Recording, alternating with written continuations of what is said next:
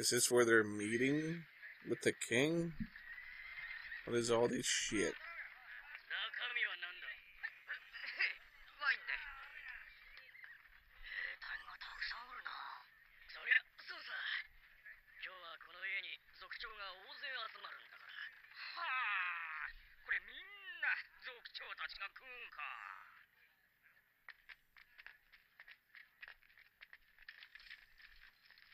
So the elders are coming.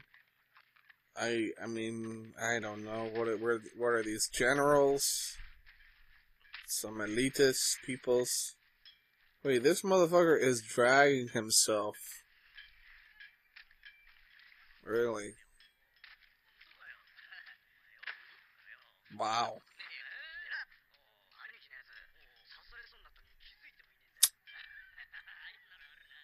Wow. Okay then.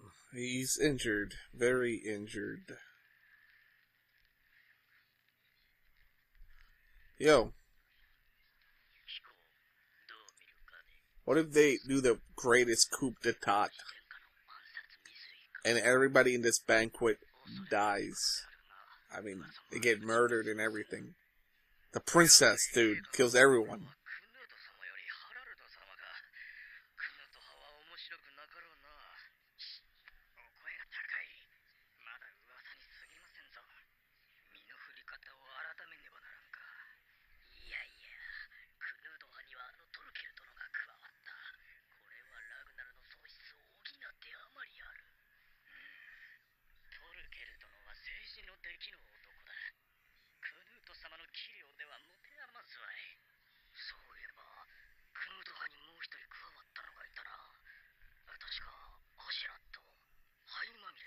So they're talking about Thorkill and Askeladd joining the princess.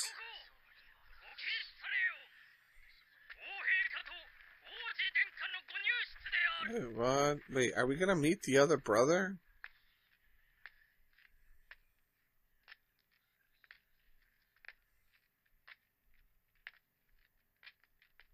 There's Floki.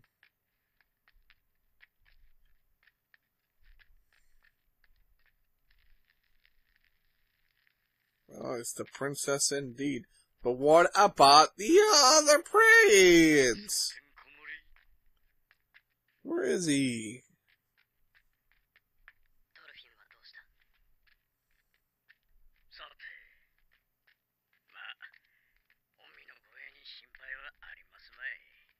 See, this is so stupid. He's talking about where's Thorfinn? Really, my guy? Last time you saw him, he got his fucking ass kicked. And if we're gonna segue from the show, that was probably like a few hours ago. I don't get it. It's dumb. You let one of your little soldiers get fucking injured. On one of the most important fucking days ever. I don't get you, man. Look at him. Look at him. Look at him. Yo.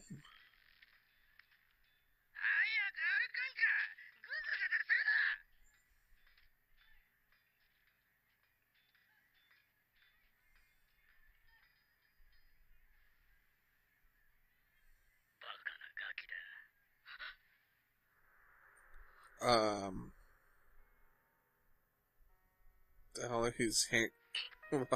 he's hearing things? What? Why is he overhearing Askeladd? Wow, I would say he's falling into madness. He's already fallen. He's falling even deeper.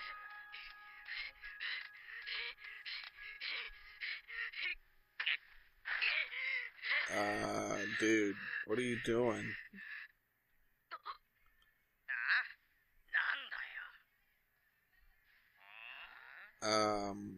Hi? Ah! That's awkward.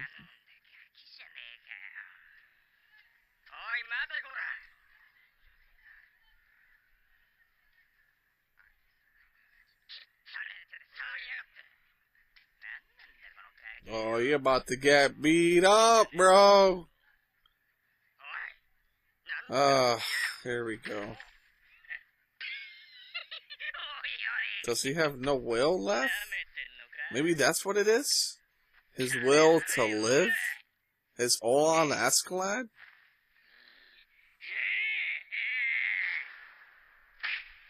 Who saved him? Whoa. Wait, oh, no one saved him. That's just him. Okay.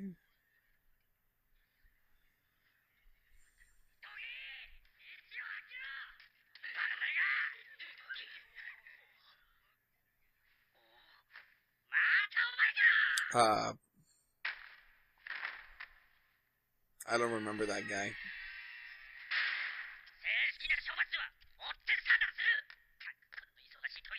I don't get it.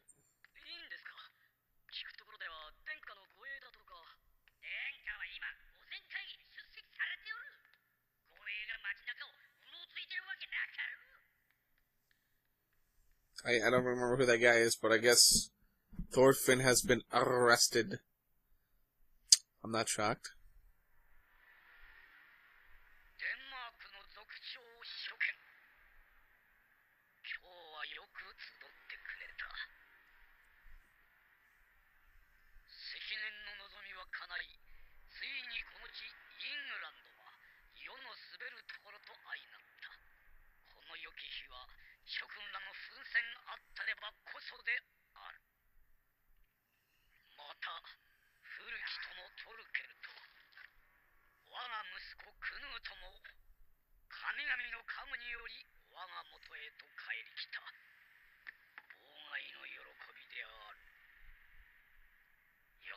Yeah, look at him.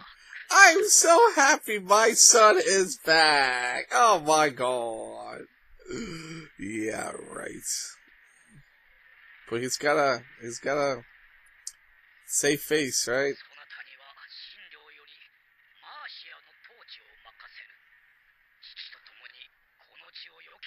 So he's giving him a part of the country or something. And he's giving him Thorkel. Okay.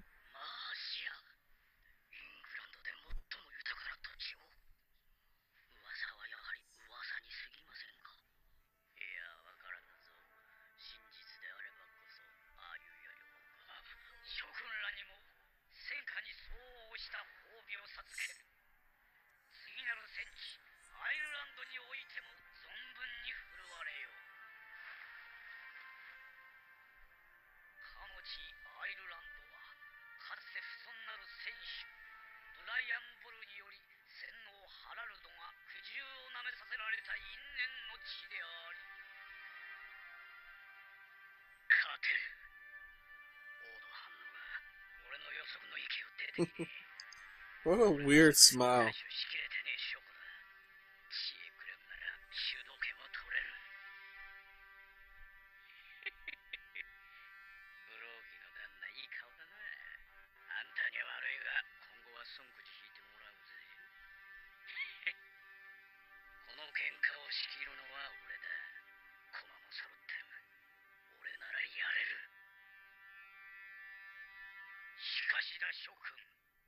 However, yo, what if they go and kill Askeladd? What if they go and tell him the truth?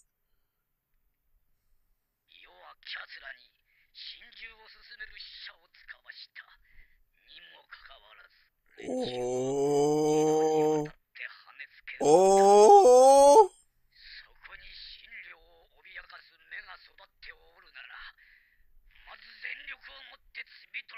Oh, yo, it's out. It's out. It's out.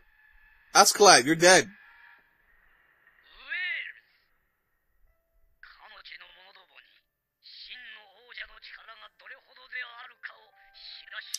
You Agan a goof.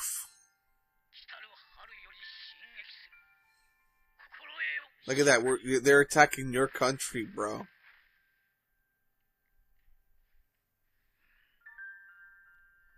Oh, look at his face. Look at his face. Ha, bitch. That says a lot. That says a lot, bitch.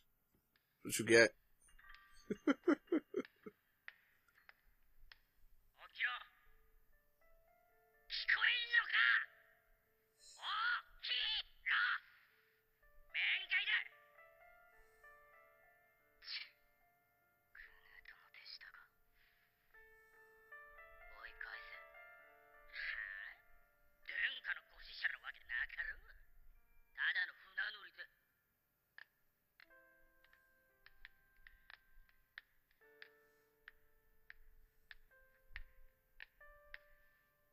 So, like, Leaf came here? Oh my god. Is he gonna tell him about his family?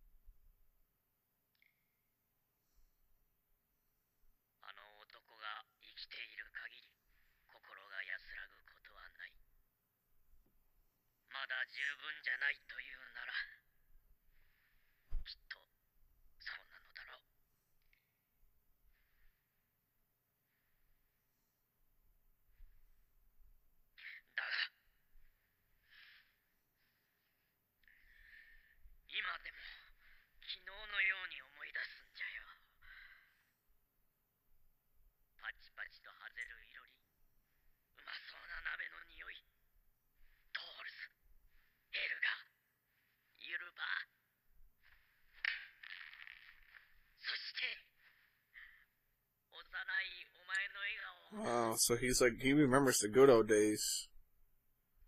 And it still lingers with him.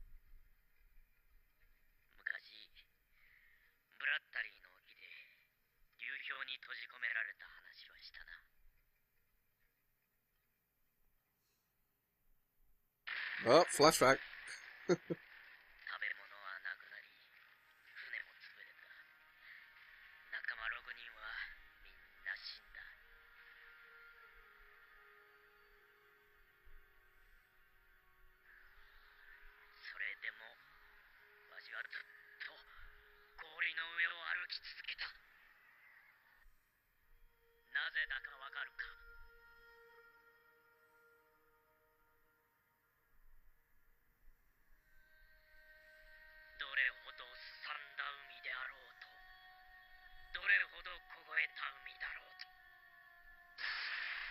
Oh, spooky, scary. Oh no, the sea.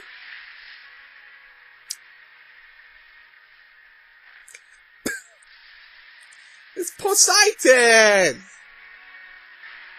Wait, do the Vikings believe? No, those are Greek gods. Shit, I'm way off.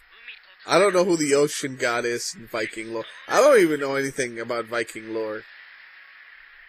Aside from Thor and Asgard and all that beautiful stuff. Do they have an ocean god? I want to look this up. Let's look this up.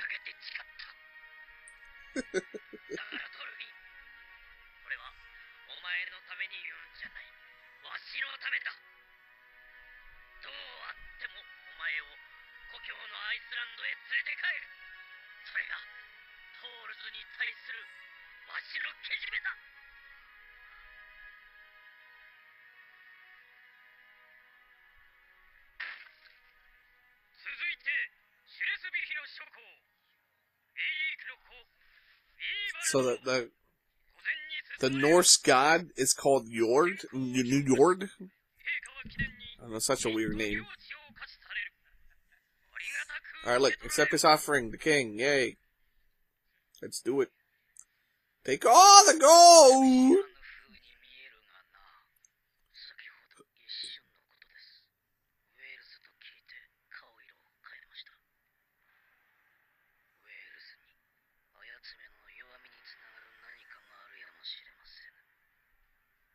Ooh, so they know Askeladd, Whale's weakness. Oh shit.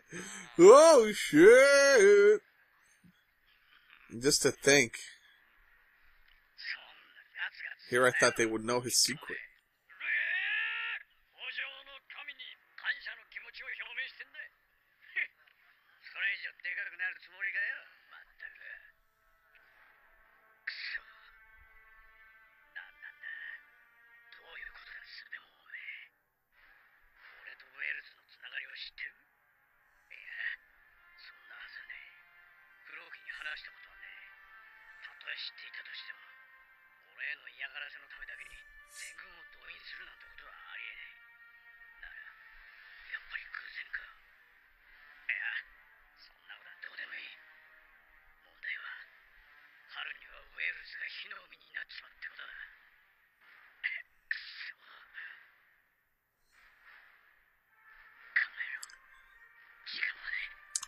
This guy, ugh.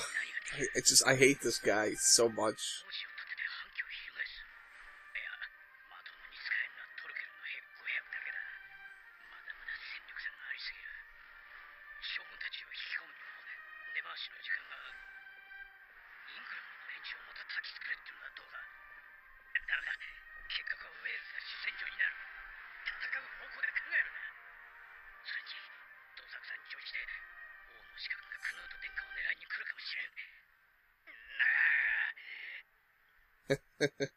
His head's about to explode. Yo, I'm offended. Cause, oh my god, Wales, it's the battlefield and the peoples and the fire, no, my country. You fucking assassinated a whole fucking village. Your peoples. You fucking douche.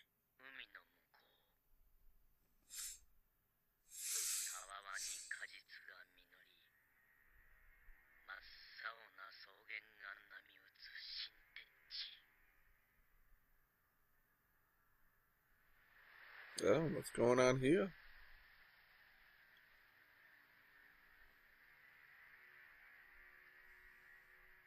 Alright, what about Vinland?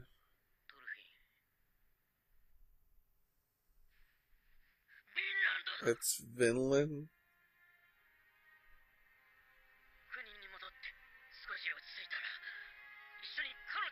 Let's head for Vinland.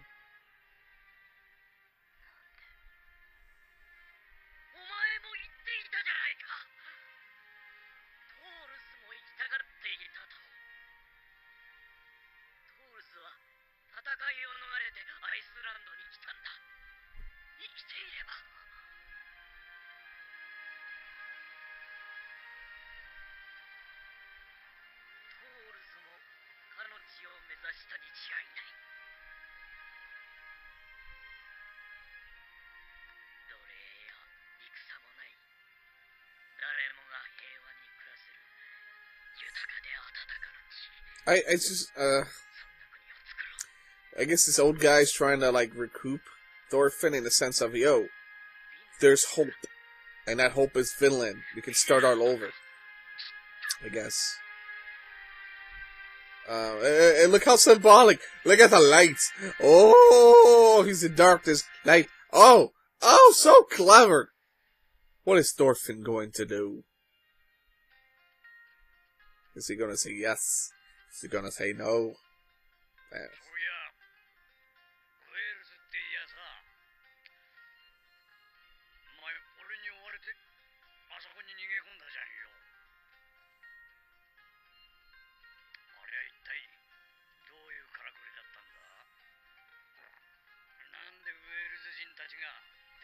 Damn, look, even Thorkill's suspicious.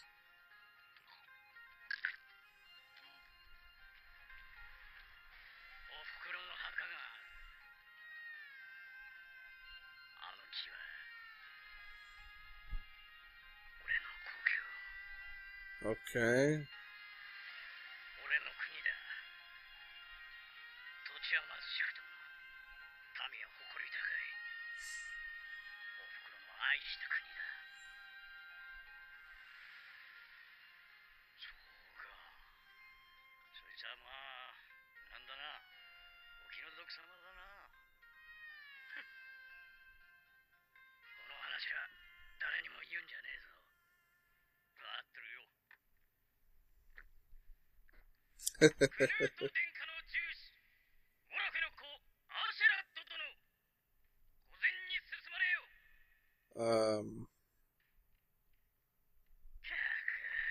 What is going on now?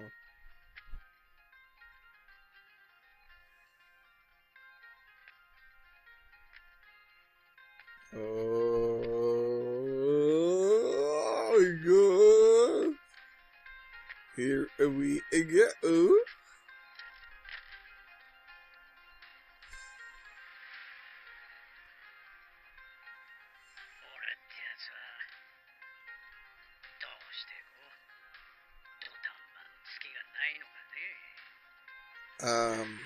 What? Yeah, I want the power, the fortune and fame, but I'm running in a marathon with a torch in the rain. I'm just a pawn in the game, they're saying off with his brain. I'm going insane, losing my mind in the illusion of time. And this life is up to you to decide. I'm gassed up, yup, Jupiter high. Self-esteem gets my train of thought rolling. Now this logo's in motion.